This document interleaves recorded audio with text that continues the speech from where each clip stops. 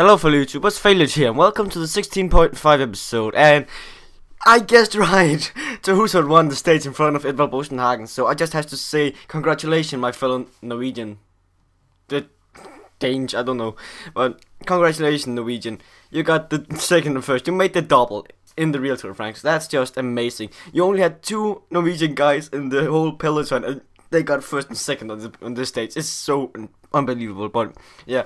And Contador, I'm so glad to see he's back on his real powers again, because that was just an amazing attack on the downhill line.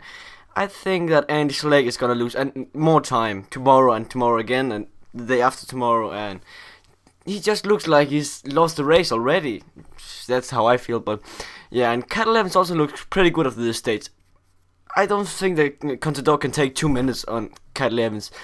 Cat 11's is as good as time trials as Contador is, I think, so yeah. And by the way, Vauclair, he doesn't got a chance on the Alpe d'Huez and Galibier stage, if the Galibier stage at all gets to anything, because today there were some pictures about the snow up there. That's just failed, but yeah.